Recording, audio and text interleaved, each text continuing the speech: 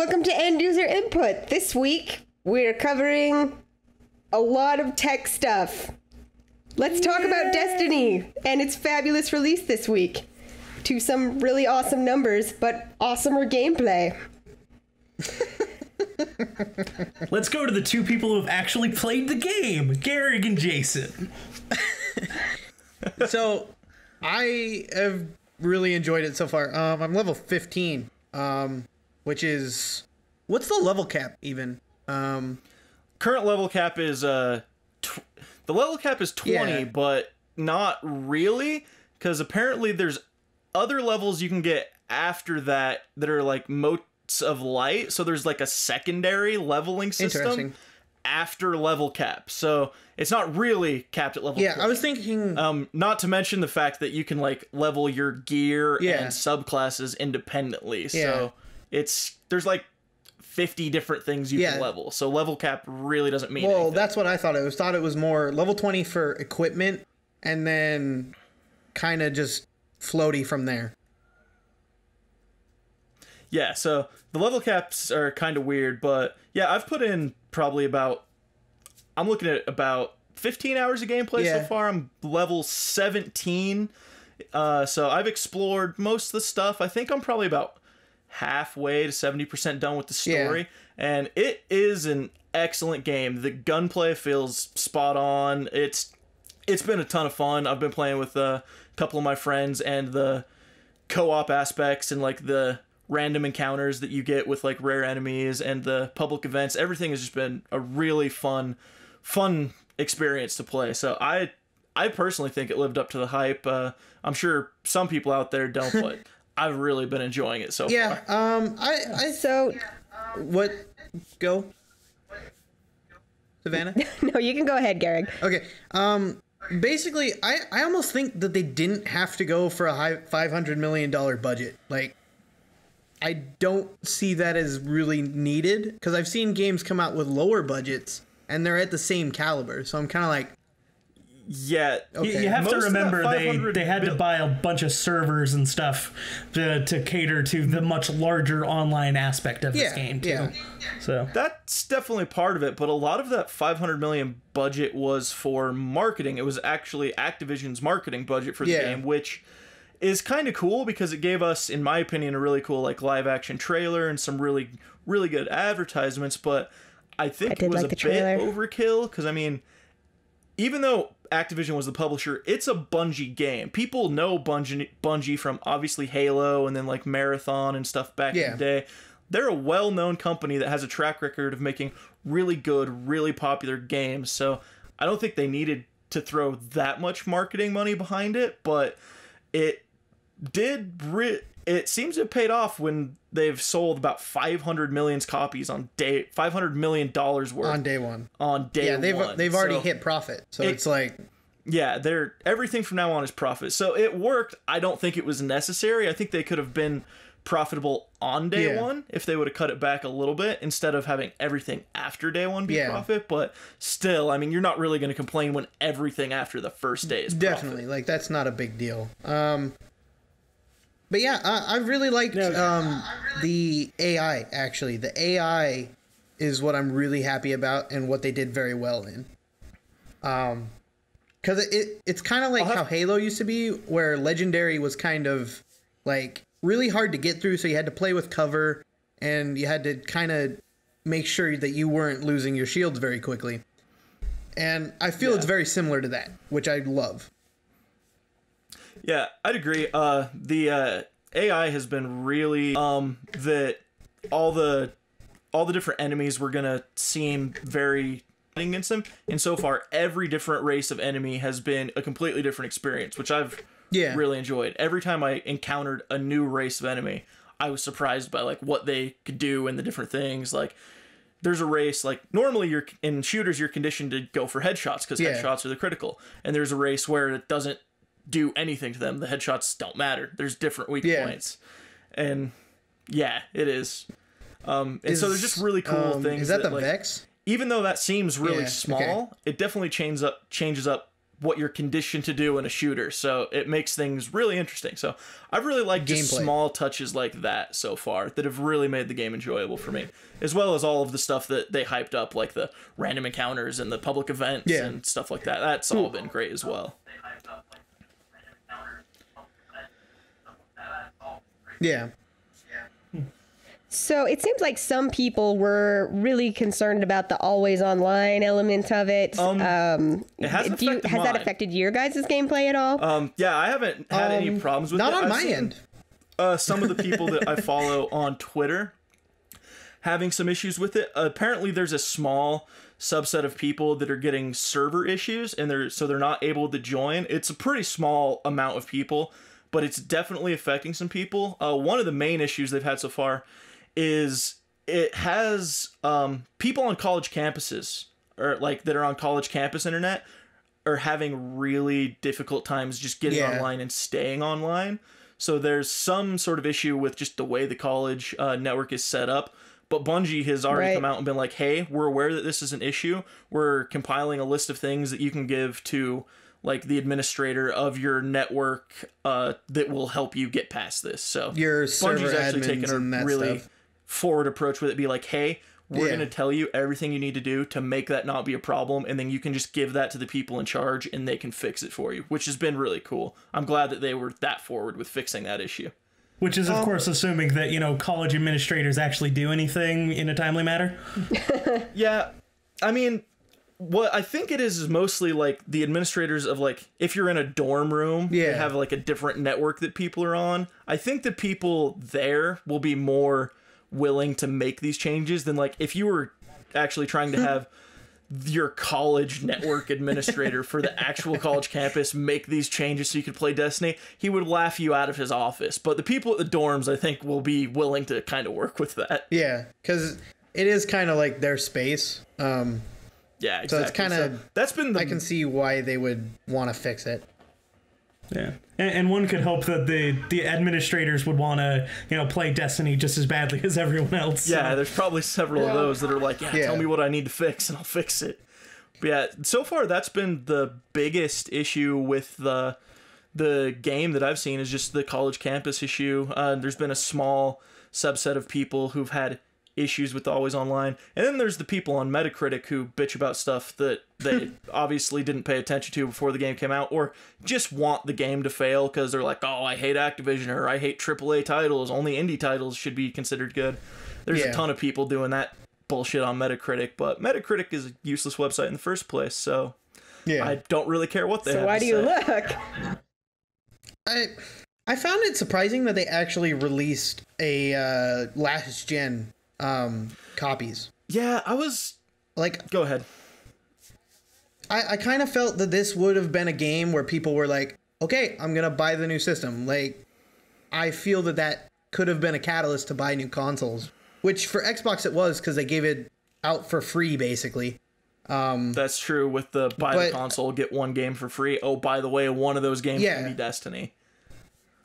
Yeah, and it's just kind of like, I see that they did that, but I don't know why they would even put it on the old systems. Like, I've seen screenshots, and it looks terrible. It doesn't look as bad as I expected it to look on the previous gen consoles. It obviously isn't as good as the current gen. But I was a little surprised, too, because it could have been a system seller for them, I think. But it's kind of just like, hey, we know you guys... You'll have to remember, too, that What was that? You have to remember the guys at Bungie now don't give a shit what it's being played on. They just want everyone who they can get playing it. Yeah. So I think it was actually a brilliant move on their part. It definitely because is, with how it's definitely going to lead to more games sold. I think if they didn't have to spend time in development on the last gen hardware, they might have been able to polish current gen a little bit more. That's not to say that it's not polished. It's phenomenal. It's got amazing graphics that I would consider next gen. They're obviously not going to be the next gen we're looking at in a year to two's time on this hardware. And they're obviously not going to match what you could get on a high-end PC. But they're really good graphics, and it's in kind of the lighting details and the texture details that you really see it. So They probably could have improved that a little bit if they hadn't developed for the older consoles, but it's still really great as far as that goes. But I do think it could have been a system seller if they would have just been like, nope, old consoles, we're not making it for them. It's only the new ones. Go buy a new console. I think they would have got a lot of people to buy new consoles. Yeah. Well, that said, I actually don't think it really took that much more time and resources to get it on the old consoles. The PS3 maybe, just because its architecture is weird. Yeah. But as far as under the hood, the only real change between like what's going on under the hood on the 360 and the Xbox One is the graphics engine. Everything else, like it's all just yeah. So it's basically a PC. Yeah, it is. It's like this. The infrastructure of the system is nearly the same. So. Hardware really doesn't age like it used to. Yeah. You know what I mean? Like, I agree with that. That's true. So far, great game. Still... Really happy I picked it up day one. Yeah, definitely. Okay. Well, let's move on to our next topic then, which a lot has been going on lately regarding net neutrality. Obviously the petition to the public comments that the FCC was allowing, obviously it's been in the news quite a bit lately, but most recently, the declaration that 10 megs is too fast for broadband. Yeah, that's what AT&T and Verizon have been saying, is 10 megabits is too fast for broadband. Most consumers won't use that. That's ridiculous to try and require us to provide that. And I just have to shake my head. Though... on the same, on the report I read, they brought up that just for Netflix, their recommended bandwidths are and this is just for standard TV now, it's 5 megabits per second for 720, which is now television standard, or 7 megabits per second for 1080p. And it's just 4 is not enough. Yeah, because that's... Well, and you also got to say what's on the books. So if they say you're getting billed for 10 megabits per second, you're actually usually getting 7, you know, if that. Yeah. So that's one other thing. Yeah, that up to is misleading. Yeah, I used to work for Verizon tech support, and they only promise that they will deliver 80% of the speed that you pay for. So if you pay for 10 megabit per second, they only promise you'll get 8, and that's only through hardwire directly into a single computer. They only promise that you'll get that. So they only have to provide you 80% of what you pay for, but you still pay for all of it. So that's kind of bullshit. And that's exactly what it says in the contracts and everything too. Yeah. So well, and another thing, a lot of this resistance to upping this is because then you'll probably get more people wanting faster internet, because the definition of broadband, well, we want broadband, more and more data means you have to have more better infrastructure, better servers, more lines. The thing is, with any of this communication stuff, the maintenance really isn't too bad as far as I know. I mean, it's the laying of new lines, it's the building more infrastructure that sucks. So I mean, you look at our telephone system, everything, I mean, all that is 100,000 years old, because it costs the profit margins are so great to just keep doing what you're doing, because you got to keep the lights on and repair an occasional down line or someone digs up something, and that's it. But to lay new stuff, that doesn't pay for itself. I mean, it would pay for itself, but I guess they just don't like doing that. I don't know. Yeah, they don't like spending money. Well, yeah, I had when I was I had a business connection. I think it was with I don't remember what company it was with, but we had been getting terrible speeds for just months and months and months until finally we just couldn't get any connectivity at all, and it turned out that our underground line had completely rusted through. It's just they didn't want to lay new cable to replace it. Yeah, and that's until it finally just broke completely. And that's which why happened of God. That's why we're still stuck on copper networks, is because fiber is infrastructure that we're going to need for the future. It just is. We can deliver better on copper than we are right now, but we need fiber. But companies don't want to roll out fiber because they don't want to spend the money to do that, because it would cost them a fair amount of money. It wouldn't bankrupt them by any means. They'd still be profitable, but they don't want to be less profitable than they currently are. And it's... Well, why give people more for the same price ever?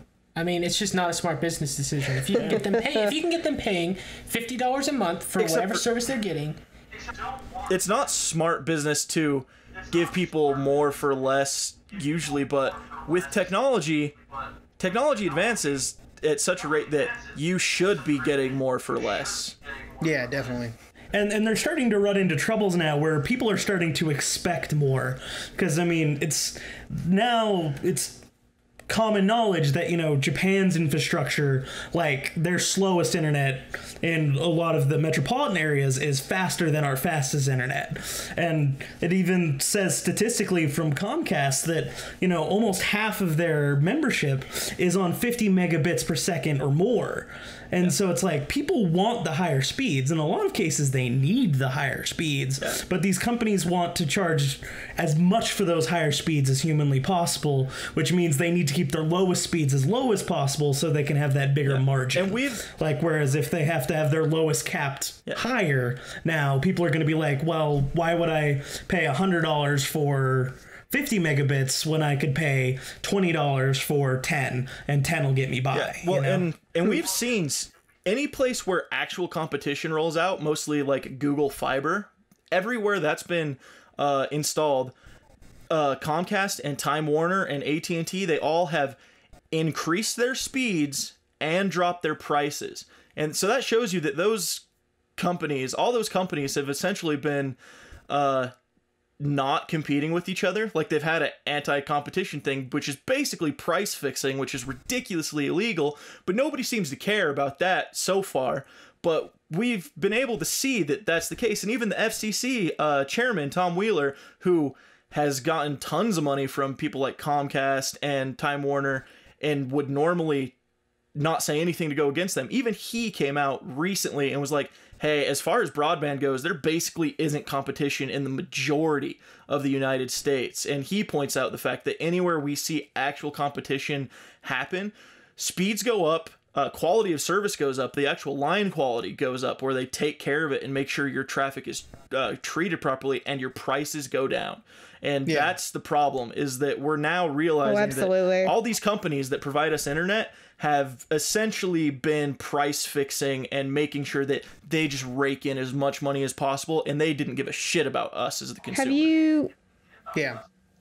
Definitely. Have any of you guys seen the piece that John Oliver did on this, his Last Week Tonight piece on it, where he kind of essentially goes over the history of the FCC?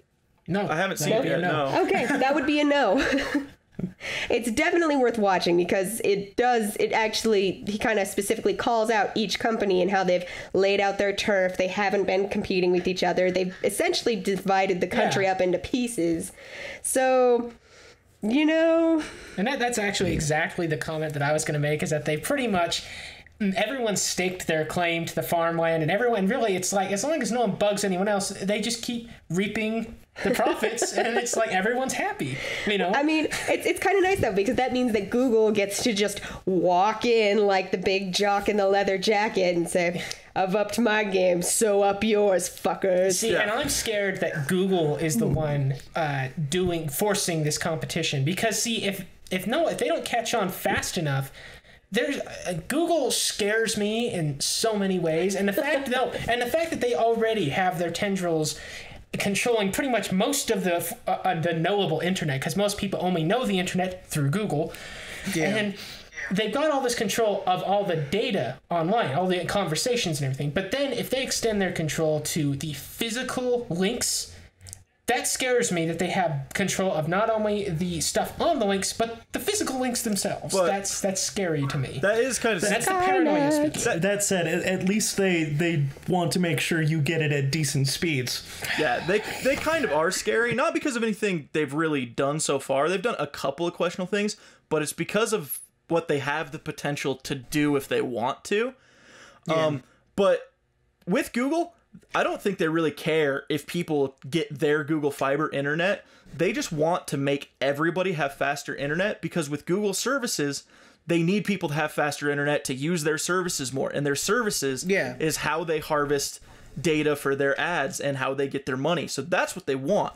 They want faster internet so people will use their services. If they do that through Google Fiber, then good. They get more money that way. If they do it through somebody else, that's fine. They're still going to get their money off of their ad revenue and all the other stuff that Google does. That's what they really want, is the better infrastructure, because then people can use their stuff to a better degree. Well, and one more thing about Google, the fact that, like you mentioned earlier, about the fact that it's a fundamentally different thing they're using. I mean, with like a lot of ADSL links that people use now, the last mile stuff, they use telephone lines for the last mile connection to the actual client house, but they still use fiber for a lot of their backbone stuff.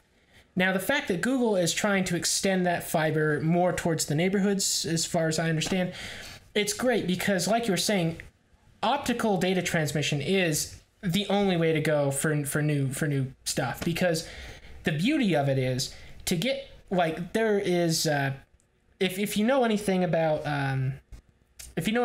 information theory, and there's something called Shannon's theorem, which I think is what it's called, where it talks about the theoretical maximum amount of data you can push through any specific link through any given time. And if you look at optical stuff, it doesn't really have the same sort of problems. I mean, you can keep upping the amount of data you can push through that link just by changing the devices that are interpreting and transmitting the data through the optical connection. Exactly. Yeah. And so that right there, the fact that they don't have to lay new lines to, oh, by the way, instead of going from 1 gig per second, we're giving you 10. And we don't have, it's like... And all you have to do is replace the modem and replace what's sending it. That's the great thing with fiber, is that you don't have to lay new lines if you need faster speed. You just, here's a new box at this end. Here, we'll mail you a new box. Oh, congrats. You now went from 1 gigabit to 10 gigabits, and you got a box that costs like $50 to $100. Yeah. Okay. So net neutrality sucks. Well, No. Net neutrality is good. The people against net neutrality is good. Net neutrality... Cable companies suck is what I'm thinking. Yes. Yeah. I'm just trying to sum up your words without... I'm trying to libel you, essentially. It's like net neutrality. No, net neutrality is great. I'm not hired by the cable company. I'm not a shill or anything. That said, this last story we talked about, like... Netflix without Netflix, we owe it to them a little bit, because they kind of got the conversation on net neutrality started by paying Comcast an obscenely large amount of money. But we can finally like Netflix again, because they just joined one of the big net neutrality protest groups, against the cable companies. Netflix, I've always been a little undecided on, because they've always stood against paying the companies for faster access to their network, but they did it anyways. So they were for net neutrality, but they still paid the companies. And it's like, well, you're just telling them that it's going to work if they try and bully you into paying for it. But they have been leading a push now where they're like, hey, the reason why your Netflix sucks is because Verizon's network's congested. They had to stop doing that because Verizon filed this cease and desist, but still, they've been doing things like that to let people know, hey, this is the problem. Well, and it's just like, I think the big reason why they finally really came out and started pushing much harder now, over the last week, I've heard a lot, is because with these companies now wanting to say, no, faster broadband is bad, like we were saying, Netflix doesn't work on a 4 megabit per second connection. So it's literally their livelihood at stake now. Yeah. Well, and if you if you're purchasing a 10 megabit per second link, getting 7.5, watching a high definition Netflix movie, and oh, by the way, your kid's trying to do his homework in the other room and screws up your TV. It's like, yeah, that's great if only one person's trying to do one thing on that link. And that's broadband. Yeah. That's too fast for broadband. don't know. So That was great in 1995. But Well, I mean, you know, that's the thing is, Luckily- in 1995, you didn't need internet. It was awesome to have, but it wasn't as much a lifeblood thing to our economy, to our livelihood, as it was back then. I mean, the internet expanded so fast that before you knew it, you know, these cable companies had a stranglehold on one of the most important factors in American life. I mean, who wouldn't try and rip you off, you know? yeah. Well, and really, it's the communication of information in any sense is just important. I mean, before the internet, you had mainly telephones for long distance communication. Right. For and it would just spread person to person. But that became such a had to have thing that everyone had a phone. Everywhere you go, there'd be courtesy phones. I think the same thing with internet. I mean, it's not so much a privilege anymore. It should be a right. Information, when the world pretty much requires it now. Yeah. And that's in twist of irony with all this FCC crap, the U.S. government overall is actually taking that stance. It's just, their committees that are in charge of that are kind of ass backwards at the moment. yeah. Yeah. Well, yeah. But Well, luckily I can't remember the article, but during the comment period on the FCC thing for net neutrality, they got swarmed with comments, and apparently, like I said, I can't find the article. I'll try and find it so we can show it to everybody. But apparently less than 1% of the comments given during the comment period were against net neutrality. So that's amazing news. That many people really understand why net neutrality is necessary, and were not just understand it, but that they actually took the time to tell the FCC, hey, we need net neutrality. So that was a really big deal. So hopefully the FCC will be listening and paying attention. There is kind of a response. Yeah. Today, as September 10th, they did a huge push to get the slowdowns and everything removed and not even like a thing. So Netflix, Reddit, Tumblr, so many other websites were on this thing, and basically A lot of the big ones. FCC has been swamped. They actually took down their website again, and Congress has been getting calls for just like hours. So it's a really big thing, and a lot of people are getting in on it. So I don't see it changing, but I it's still up for debate. Well, that said, you have to remember the way the FCC works is that like after this period of talking, they can basically do whatever the hell they want. Yeah. And then it's up to other parties to say, no, bullshit, you can't do that. So we'll see. Like, I don't think it'll rule against net neutrality, especially with all of the backlash.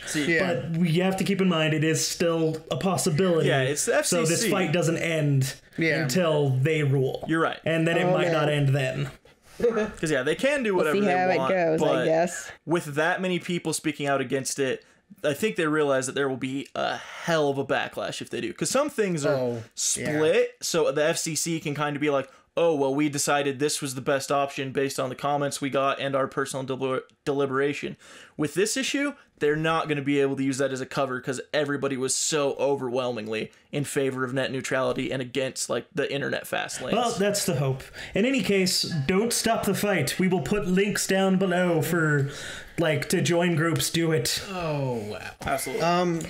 When does the ruling go through? I don't So- quite remember. I actually don't know. I'll have to look that up. I thought it was pretty soon. The public comment It's this stuff month. ends soon. It might already be over. Yeah, it's over. But Next week is what this says, and this was posted this week. So next week is when they're closing comments on their open internet policy. Oh, is it? Okay. Yeah. That said, they'll probably not rule for another few weeks. Yeah. So we got a while. So keep calling your congressman. Fight the good yeah, fight. pretty much. Yeah. Anyway, next thing. Next thing. All right, next topic. Intel. They make great things. Kinda. Yes. Kinda. Intel has finally released their new enthusiast platform, X99. For those of you who know what this is, basically they released the X79 platform about 5 years ago, and it was great, and it was powerful, and it could do a bunch of cool stuff when it launched, but it hasn't been refreshed for 5 years, and so the mainstream Intel stuff has actually had a lot more features, and in some cases was even more powerful. So they just launched the X99 and 3 new CPUs, which is awesome, because with the 3 new CPUs, Intel's line actually makes sense again. Because with the enthusiast level, you start at 6 cores now, instead of starting at 4 like you did with the last gen enthusiast stuff, which is awesome. Never made sense. So you have 2 6-core CPUs and 1 8-core CPU. The 8-core is $1,050. It's 8 cores and 16 threads and unbelievably powerful. So this is really awesome because we're getting support for a lot more PCI Express lanes for graphics cards and things like that in computers, as well as native Thunderbolt support for if you're like a content creator, video editor who wants Thunderbolt external support, and that's native to the processor. A bunch of really high-end storage options like PCI Express SSDs and SATA Express, which is much faster than current SATA because SATA's kind of been lagging behind a little bit. So these are expensive parts. Like the cheapest motherboards I've seen that support these have been like $400, and the cheapest processor in this enthusiast line is $380, with the mid-range one being $590, and then like I said, the high-end one being $1,050. But if you're a content creator, like video editor, audio person, 3D animator, anything like that, these are the parts you're going to want. If you're just a gamer, you're paying a lot of money for stuff that you're probably not going to use, so just stick to the main pretty much future-proofing at that point. Yeah, exactly. So if you're just gaming, stick to the mainstream stuff. It's a lot less expensive and gives you all the performance that you're going to need or be able to use for a while. But if you're going to be doing content creation, or you just want a computer that you aren't going to have to upgrade for 2 to 3 to even 5 years if you go really high end right now, this is what you're going to want, but you will spend a lot of money for it. And before I forget, one of the main new additions with this this platform and these processors is native DDR4 RAM support. So they support the newest type of RAM, which operates at much lower power levels and much higher frequencies, giving you a lot better performance. And it also gives you the ability to have more RAM. So that's going to be really awesome, because if you're a content creator, the more RAM, the better. But I'm really excited for this. I've already planned out a build. As soon as I have about $4,000 that I can drop, I'll put one together. You've been talking about builds and such for computers for the last like 4 years now. What was that? I have something in the savings. Yeah, I was just giving you crap because you're always talking about the new build you have set up. Yeah, well, when you're building a really expensive build, it takes you a while to save, and there's a lot of things that change. So you constantly change to the new thing, and like, well, one day I'll get it. By the time I have enough saved, who knows, they might be on the new enthusiast platform, and I'll have to redo that. But for now, this is what I'm looking at, and I'm really excited for it. Yeah, I'm kind of in the same boat doing YouTube and all this stuff. So I was kind of like, I need something, and I want it to be fairly future-proof, and it's going to get the editing done. So I'm kind of like, great, new stuff. Yay. Like, it's hard to make a build and make it again and then make it again and just continue to do that. But as your wallet starts hurting already. But do you think this will ever be like, remember the movie Up, where they're spending the whole movie saying, oh, we're going to go to this place, and they save up their whole lives to go on this big, amazing trip, but things keep happening, and then at the end, he looks back and realizes that the biggest adventure of all was living life with his beloved wife. In this case, your crappy computer. My best adventures were with my piece of shit 100 meg hard drive that couldn't hold a Word document. I don't know. Yeah, that sounds a little too familiar. It's a little too close to home. But eventually, I plan on having one of these things. Okay. But if you guys that are listening want to find out more about this stuff, I recommend checking out 2 YouTube channels. Linus Tech Tips, he's got some really good coverage on the new X99 stuff, as well as the new processors and just tech stuff in general. And then Tech Syndicate, some really cool guys.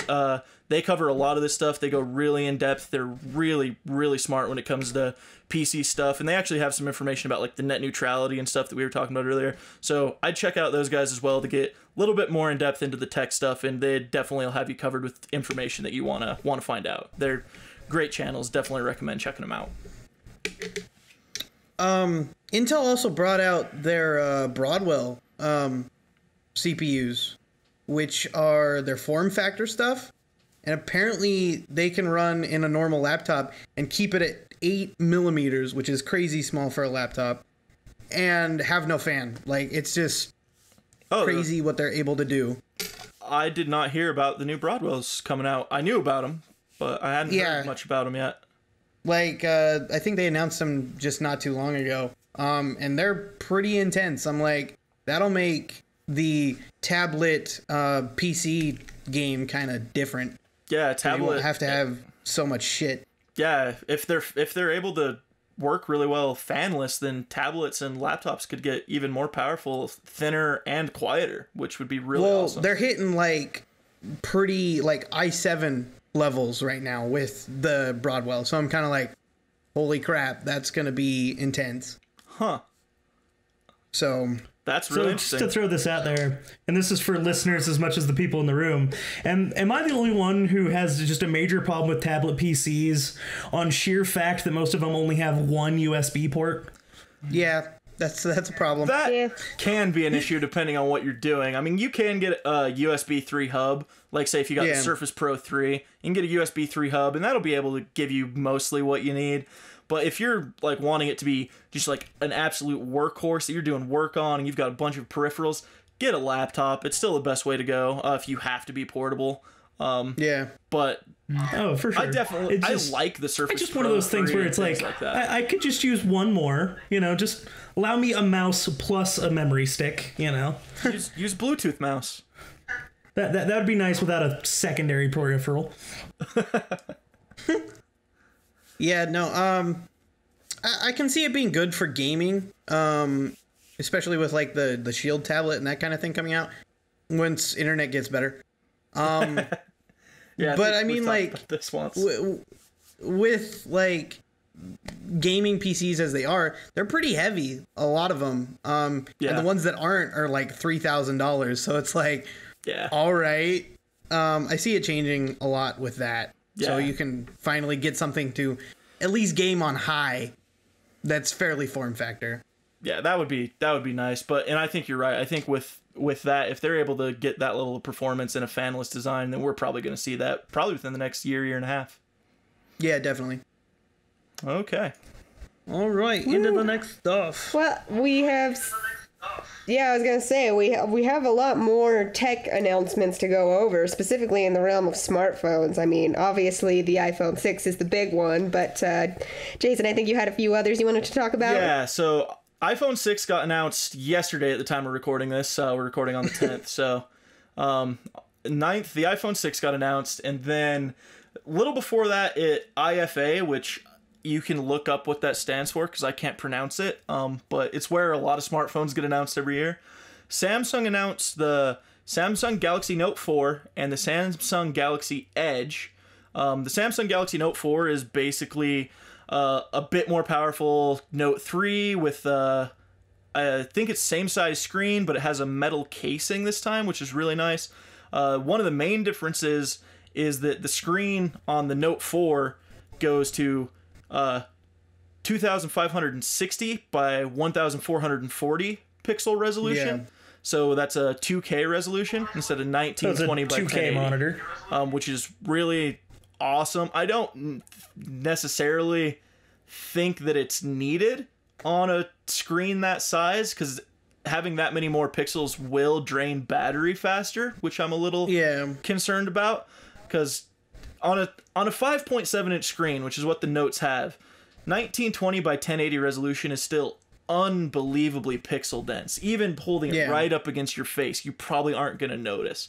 So going to this new resolution, while kind of cool, I don't know if it's actually going to give you a noticeable difference especially one that's noticeable enough to justify a slightly lower battery life, which is already kind of annoying on some smartphones. But overall, looks like a great phone, and I like the Samsung phones a little bit. I don't like their user interface very much, but the phone itself I really like. And then there was the Note Edge, which was the more interesting one. It basically seems like a Samsung Galaxy Note 3 in terms of specs, like the screen resolution and everything. But there's a little tiny screen on the edge of the phone. Like, it runs along the entire side of the phone, and it can act as like your notification center or quick launch actions that you can do there. But then there's still the regular screen, but you've just got like a side of the phone as the screen. It's hard to explain, and we'll have a picture for it so everybody can see what I'm talking about and that I'm not absolutely out of my mind. It's really interesting. No, he's just out of his mind. I think it can be really useful. I would like to see the phone have better specifications overall and have a metal build, because the Note Edge they left the metal build out of, which is kind of annoying because I really like that.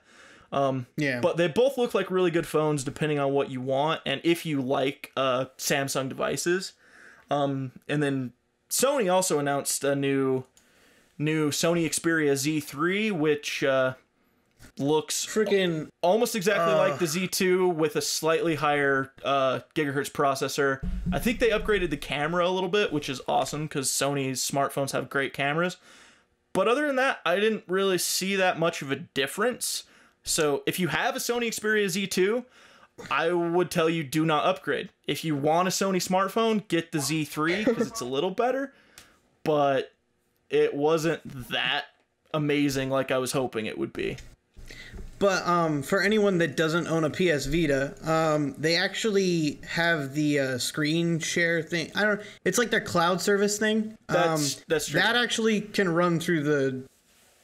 Yeah, I forget what it's called. It can do in-home game streaming from your PlayStation 4 and stuff like that, which is really cool if you want to take advantage of things like that. So the Sony smartphones are awesome for that. And plus they're really good phones. They're water and dust proof and stuff like that. So they're overall really good phones. They just didn't upgrade it as much as I would have liked. Yeah. And then, of course, there's the iPhone 6 and the iPhone 6 Plus, which is basically just the larger screen size. It's literally just a bigger phone. Oh, and it let's has not better forget. resolution, which is nice. But other than that, the iPhone 6s were a colossal disappointment to me because I was actually thinking about possibly switching to an iPhone this time if they made enough changes. And to me, they really didn't. They have a new processor, the A8, which is faster than the previous one and a really good processor. And that was about the only real thing they upgraded. They added near-field communication, which is the thing that's going to let you like program your credit cards into the phone and use the phone to pay for things. Android's had that for 2 years though. So they didn't really. Like, I saw a chart online today that my cousin had posted actually, and like it had a Nexus 4, which is a 2-year-old phone, but was pretty standard in the day, and the iPhone 6 next to it. They were the same size, same screen size, same feature list, and one was standard 2 years ago. So it's just like, iPhone's a bit behind, I feel like. And that's what I was... What's really funny to me is the big announcement was the iPhone Watch. Or not the iPhone Watch, but like the Apple Watch. Why do we need it? Like, why? Here's the thing. Why do we need it? It's $350. It's basically an iPod. Why is that their big focus now when they could have had such a huge announcement with the 6? I like smartwatches. My whole thing with the watch, smartphone pairing... I think the smartwatch thing is destined to fail because you've already... I disagree. It's too small for the regular touchscreen paradigm. Like, touch phones are just about the right size for your fingers to manipulate things. But when you shrink the size to about a quarter of that, you end up with the UI elements are just too damn small to do anything useful. So you have to make it do less at any one point in time. See, Or I have to or at the very least make it have physical buttons again. see, I have And then a lot of people complain, oh, well, this is 2015, or whatever. It's like, why do we have physical buttons? I have to disagree with you I on like the physical smartwatches. buttons. I do Destiny too, film. yeah. I have to disagree with that. I love smartwatches. I definitely think they're going to take off. The reason why they work, because normally you'd be right about the UI elements being too small in order to use, but we're getting to the point where you don't even need to use a touchscreen on the smartwatches because you have motion, like gesture support and things like that, and voice control with Microsoft has Cortana, Apple has Siri, and Google has Google Now. So you're getting to the point where you don't even need to touch anything. I really like smartwatches. The problem with the Apple smartwatch that I have is it's $350, which you can get better functionality and better looks out of smartwatches that already exist and work on Android and Apple devices. That's my main issue. Is it's a ridiculous price for not as much functionality as some smartwatches already have. The only cool thing they've added to the smartwatch is, again, NFC, near field communication, so you can pay with your watch instead of your phone, which I hope Android devices will add that to their smartwatches, because that actually is a cool feature. But that's the only reason, like the only cool feature that the Apple Watch has, and I don't think that's worth an extra $100 to $150 over other smartwatches. I just want to ask, why don't we have Pip-Boys? Where's my Pip-Boy? Yes, I want one. With fully functional VAT system. Give it to me now. See, I'm just waiting for the day. Actually, you could make a homemade Pip-Boy by just making like a wrist holder for your phone. Well, I guess that's what I wonder. Why don't people do that? I mean, you could even put an extra battery. You could even put USB peripherals on there, as long as it would just dock with something on your wrist, because then you would have a place to put your phone. You wouldn't need an extra watch. They're small enough. Small pockets are no longer a problem. Yeah, well, I don't know. I just always one of the why reasons that wasn't the paradigm. One of the reasons people don't do that is because it looks ridiculous. That's one of the good things about the newer smartwatches is the newer smartwatches actually look classy and like you're not wearing a piece of plastic children's jewelry on your arm. That's why people like current smartwatches that like the functionality, is because they're finally starting to look really nice, like the Moto 360, which is the current one that I'm probably planning on picking up. Yeah, the thing is, though, like, if you're going for a classy look, take that $350, get yourself an automatic Invicta. You'll be able to tell the time. You'll never have to wind it, and it will keep just as good a time. And then you still have your phone, and people are like, oh, you wear a regular watch. That's Ooh, interesting. you must be classy. No, that's really a big thing, is people wear regular analog watches because it says something very specific about the way they work and about how classy they are. Yeah. Well, and then you talk about how it just looks ridiculous, wearing... Well, it's just think about... Anything changes. I mean, you think, why does a watch-sized thing look okay on your wrist? I mean, if you think about before there were watches... That must have looked weird for people to be wearing that. So, I mean, I really think that... Kind of like how the belt chains looked fine, but it was to a pocket watch. I think anything... Eventually, the functionality is going to win out. It's just, it probably, like you said, it probably will take a long time before that happens. Well, yeah. That's true. I mean, remember when people thought it was douchey to just wear your Bluetooth in all the time, and now I see it all the friggin' It's time. still super douchey. Those people just have accepted that fact. Are you I saying accept words? that I am a douche. But eventually, kids are going to grow up and see that, and it's normal behavior. Hey, Garrick's still on the Pip-Boy. He's going to build one in the next week. Okay. I don't know what that word means. Oh, it's from Fallout. It's Fallout. Okay, what is it? It's basically a smartwatch, but that takes up your whole wrist. So it's an Omni tool. Yeah. Okay. Yeah. Right. You have to translate that into words I can understand. So we have to translate to Mass Speaking Effect of for it. tools, I can handle Microsoft. It's a segue. It's funny tie-in. Microsoft is in talks with purchasing Mojang for what, $2 billion? Yep, $2 billion.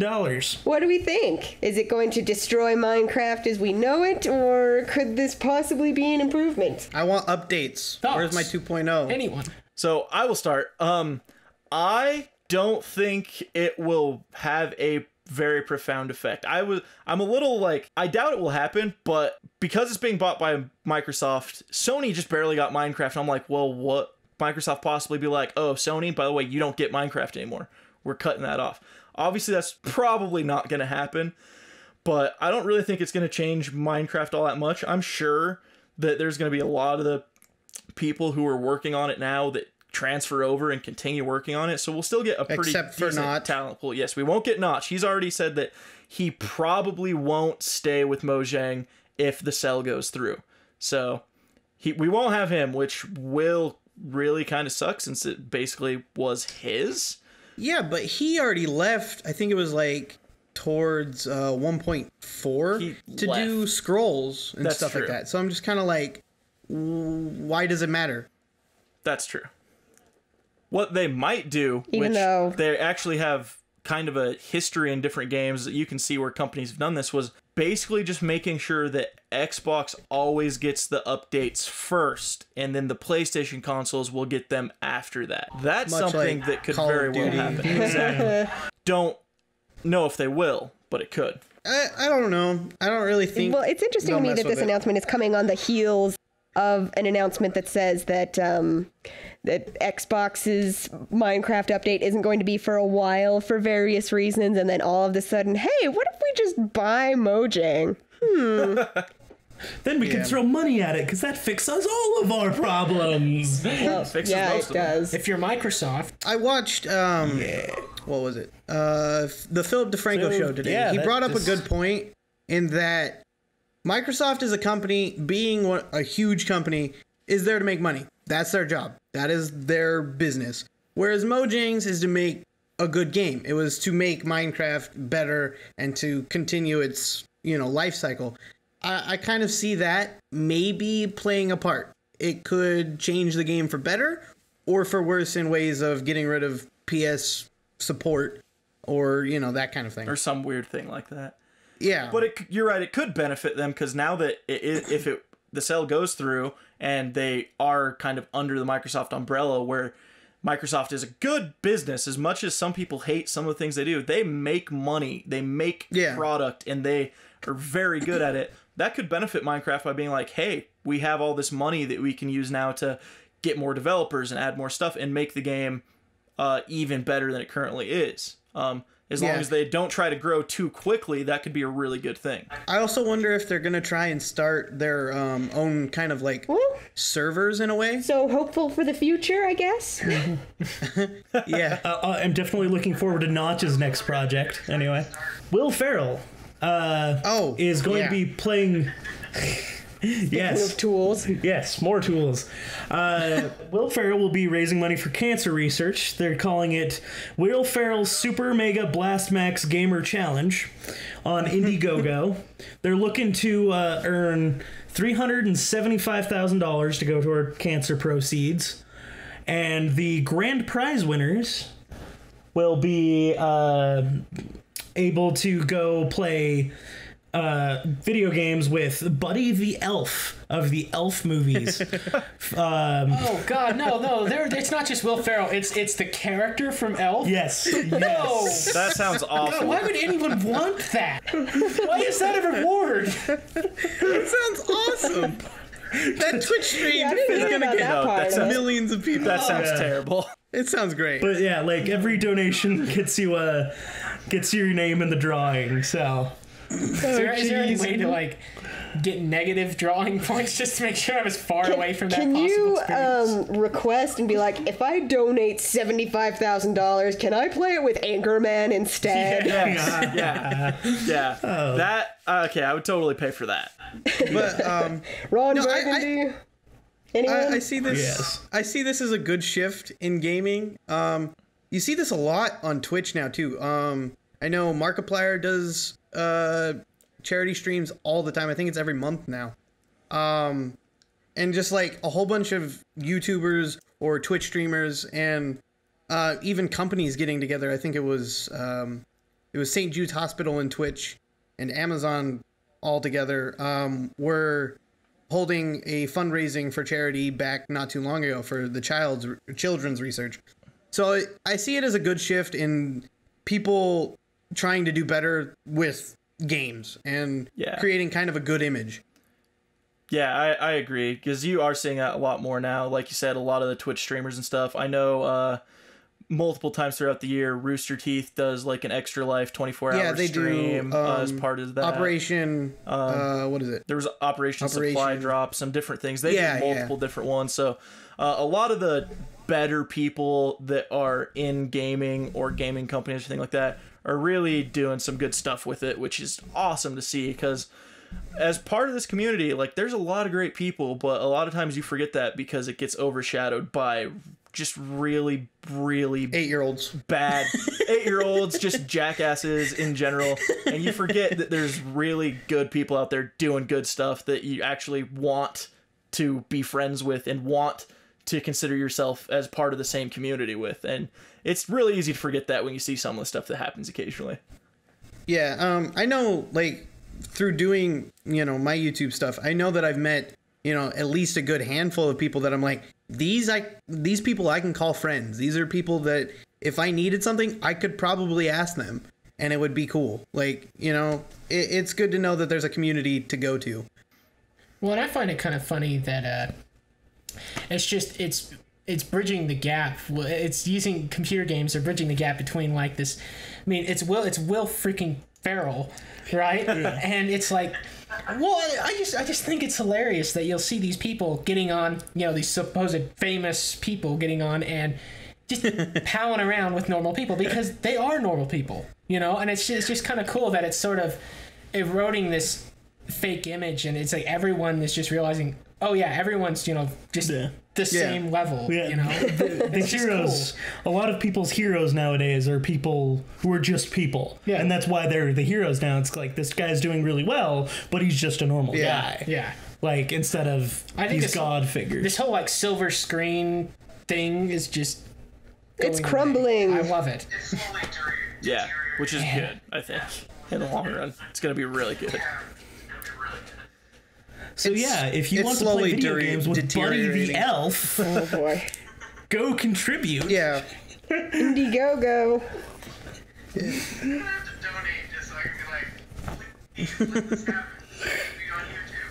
I can see the aneurysm in Justin's head. Just donate just so I can be like, please let this happen. This needs to be on YouTube. No, shut up.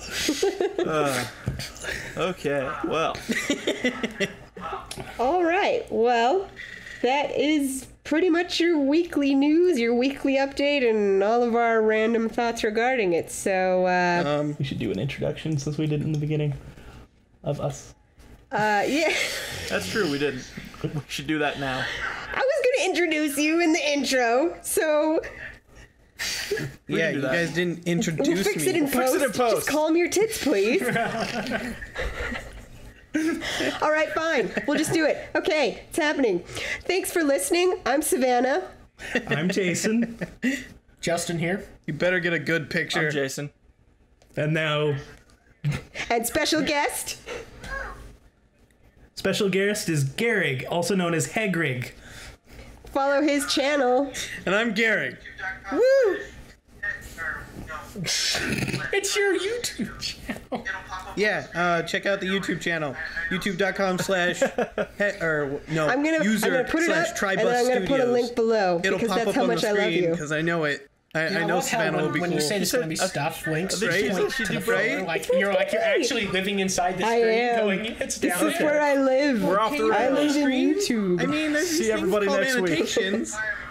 Thanks for listening to End User Input. See you next week. Bye.